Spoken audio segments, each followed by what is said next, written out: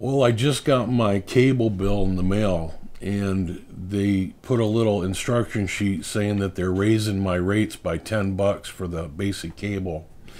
Right now I'm paying $78.45 for basic cable, and that'll go up another $10. So really, I tell you, it's not worth it.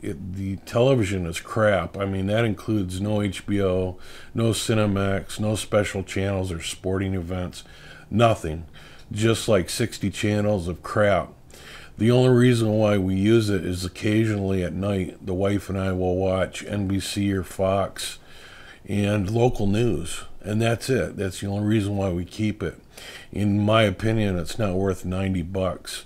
Now, I have tried other products in the past and they work, but I'm still not getting local service. Now, I have heard of others using an antenna like this to pick up digital cable signals.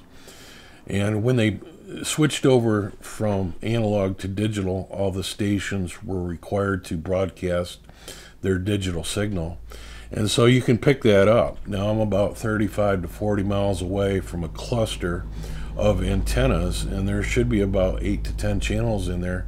And it includes all the local channels. So if I can get that with something like this, I can save $80 or $90 a month.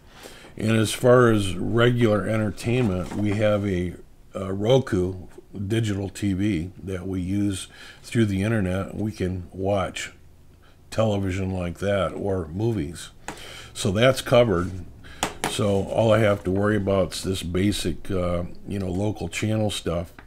Now, I will tell you, I tried a digital antenna in the past and it did not work.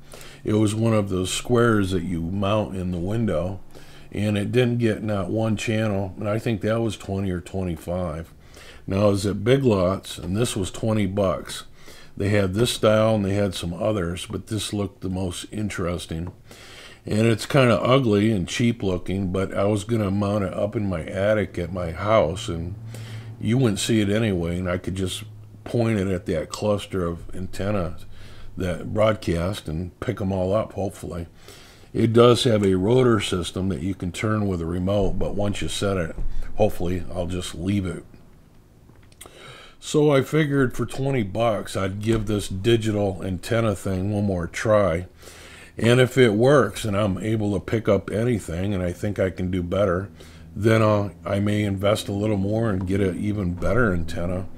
I know they have them for upwards of $200, but paying for this twice would pay for an antenna like that. And the reason why I've shied away from antennas like this in the past is I can remember the old analog antennas that look very much like this. And you had to turn them and mess with them, and you'd get snowy pictures, and it just didn't work out very great. So this kind of reminds me of that back in the analog day. But I realize this is different. When you tune in a digital signal, it's crystal clear, or it's nothing. So anyway, I'm going to go ahead and put this together on camera day, and you'll see the results of what happens. And maybe it'll work for you too, and you can get rid of this nonsense, $80, $90 a month for basic cable. That's crap anyway. So let's go ahead and get started with our free local channel quest. Let's get started.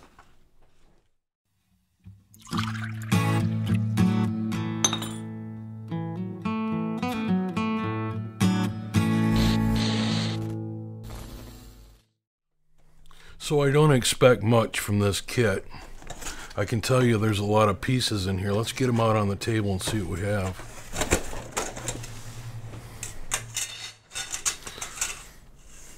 Some aluminum. Some brackets. Plastic.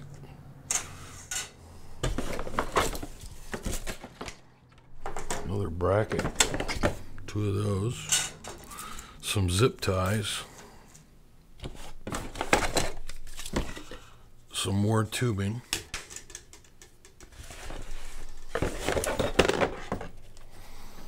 Oh, look at that.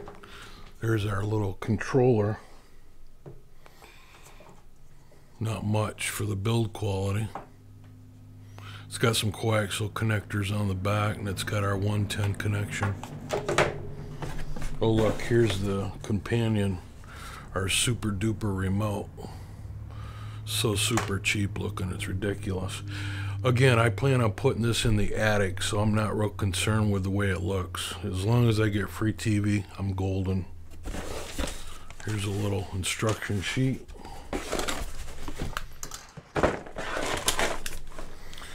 Some more various tubing.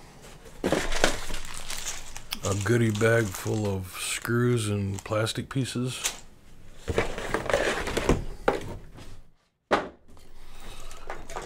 And our main rotor assembly with the coax attached. Look at this. Wow. Anyway, I wouldn't put this outside, and if you do, don't plan on moving it because it doesn't look very waterproof. But hey, let's put this thing together. What I'll do is I'll get the instructions and I'll put this video on fast forward, and we'll see how long this takes me to get it together. So let's do that now.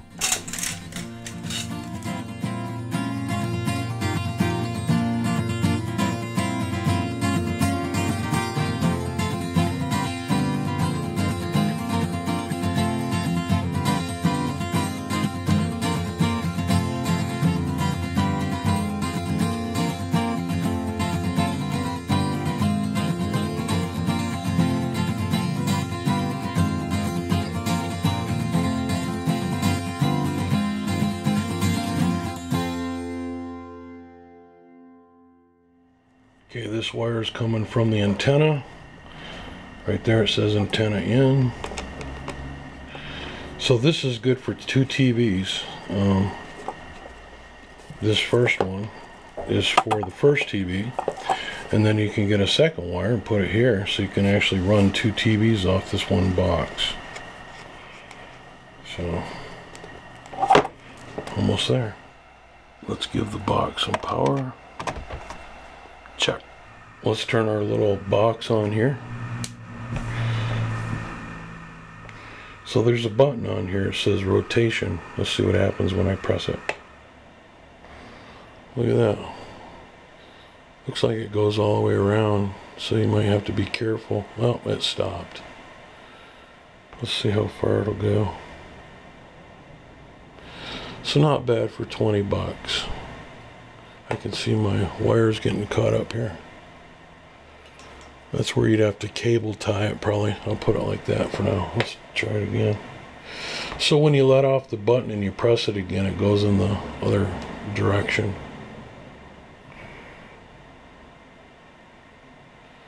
So that's as far as it went. I'm still holding the button. Let's see how far it goes.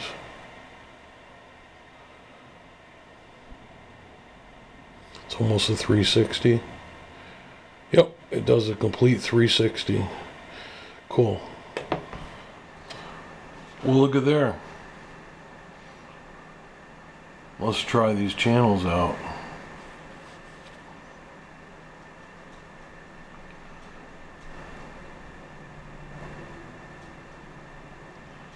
Looks pretty good to me.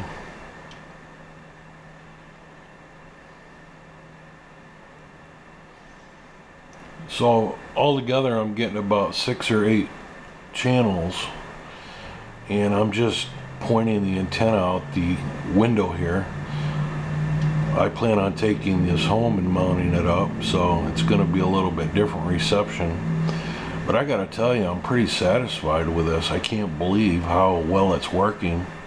In fact, I'm considering now putting it outside because I think I could even do better.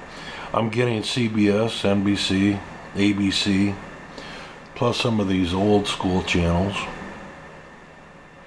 And I'm going through a window with it, you know. Retro TV. Let me show you where I have it mounted at. There it is. I've just got it on a tripod sitting here in front of the window, and it's doing just fine. So when I take it home or put it in the attic or mount it outside, it should pick up great. Now if I do take this outside, I'm going to I think I'm going to have to glue these little fins on. You know, those just press mount in, and I think a good wind would blow those right out. So I might want to pull all those out and stick some glue in there. Or I might just go get a better antenna. I'm inspired now. Great. I'm pretty satisfied. Let's go out for some final thoughts on this. I gotta tell you guys, I'm super excited that this has worked. It's really renewed my faith in saving money. You know, when I tried that little one for the window, I kind of lost all hope of a digital TV working. I thought I was just too far away, but this renewed my faith, and I'm going to take this home and mount it in the attic and see how it does. And then I'm going to take it outside and see how it does and what the difference is, if I can pick up even more and if it's worth it to put it outside. If I do put it outside, I'm going to have to glue some of these fins on. I think it's just too flimsy to last in any wind, you know. So I'll just glue the little fins on if I do decide to do that. I've got an old DirecTV dish out in my yard at home, and I'm thinking about just popping it off the mast and then hooking this to the pole, you know. So if you guys want to save 90 bucks or so, go get yourself one of these. Like I said, Big Lots had these for 20 bucks. They had a whole bunch of them, and you can get it there. Now, I know that they also sell this on Amazon, and I'll leave a link in the description in case you want to get one and you don't have a Big Lots in your area. And I encourage you to give it a try. So thanks for watching. I hope you got some use out of this, and I hope that you can save money on your crazy cable bill. That's just robbery, charging you 100 bucks for something like that. So we'll see you next time. Don't forget to give us a thumbs up. Leave a comment down below. We'll see you next time. Bye for now.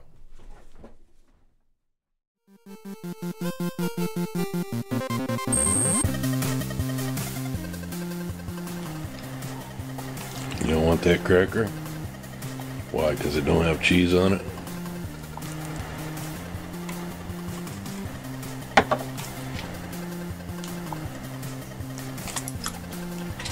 That's a picky dog, huh?